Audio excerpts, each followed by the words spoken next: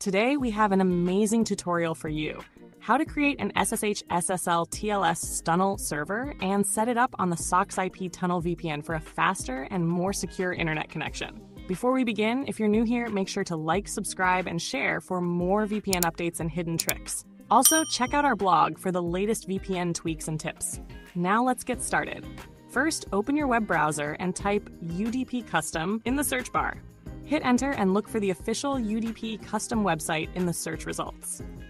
Click on it. This is where we'll be creating our SSH SSL server. Once on the UDP Custom homepage, locate the menu button, usually at the top corner, and click it to open the available options. From the menu, select SSH to proceed to the server creation page. Now you'll need to enter a username and password, complete the CAPTCHA verification, click Create Now. Within a few seconds, your server details will be generated. Click the Copy Server Info button to save it to your clipboard, then paste it into Notepad or any text-saving app for future use.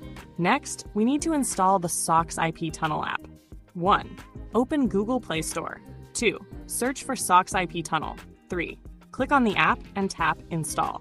4. Once the installation is complete, tap Open to launch the app. On the app home screen, click the Settings icon to access the configuration menu.